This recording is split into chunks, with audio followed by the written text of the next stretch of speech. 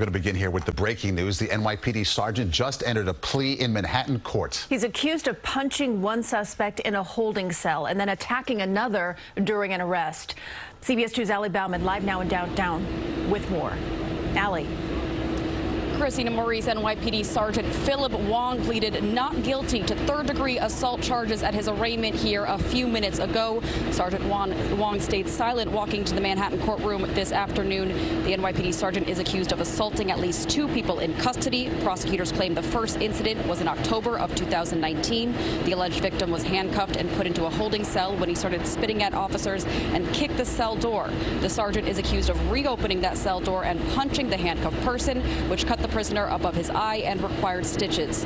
The NYPD then put the sergeant on desk duty while Internal Affairs investigated.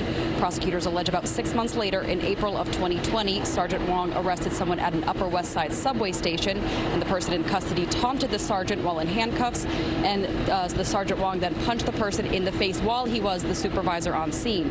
Wong's defense attorney says in at least one occasion the sergeant, who is Asian American, was set off by the person in custody using an anti-Asian slur.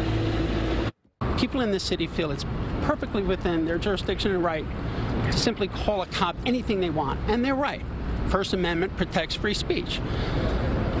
But at some point, somebody's got to start to realize that cops aren't getting paid enough to have racial and ethnic slurs hurled in their faces every single time they step out of a police car. Sources also tell us that the NYPD's Internal Affairs Bureau found body cam footage of at least one incident and handed that over to prosecutors who brought these charges. Wong was working in Transit District 3 at the time and has 16 years with the NYPD. He's due back in court in October. We're live in Lower Manhattan. Allie Bauman, CBS 2 News. All right, Allie, thank you.